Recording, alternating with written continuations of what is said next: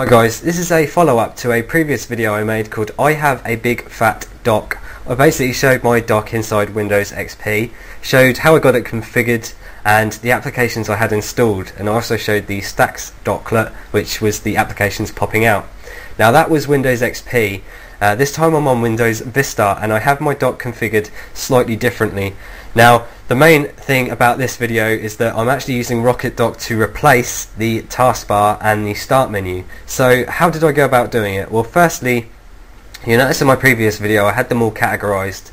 This time I just got one-click access to the applications I commonly use and the places. I've got them separated by separators in different things like pictures, audio, video. I'm aiming to add some more applications soon.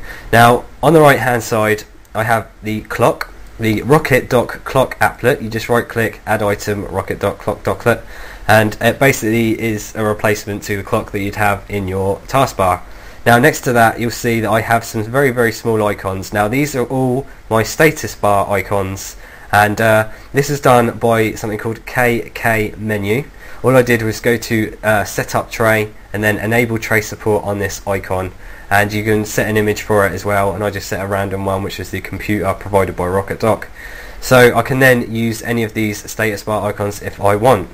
Now you'll notice as I go over this bit it says Kane BT taskbar and start menu remover. Now that's the thing that's removing my taskbar and my start menu.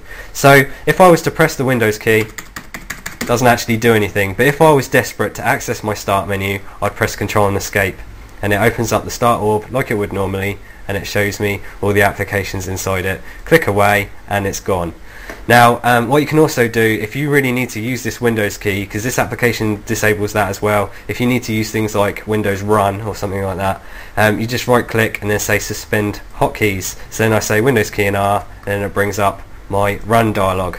Now that is just removing the start bar and the taskbar and the start menu. So then what happens about minimizing windows, because as I've got no taskbar? Now RocketDock has the option to minimize windows to the dock, which is really good. I've also got, as you notice, because I've got Firefox open, it's got a little arrow underneath it, very similar to Mac, Tiger and Leopard. Basically I ticked running application indicators and it basically shows it underneath, and it shows all the ones that I have open. So I've got minimize windows to the dock. So when I minimize this video that I just showed, it basically minimizes itself to the right hand side, and you can see that it shows in the label, it shows exactly what I have. So I can have loads of different applications open, minimize them, and they come here.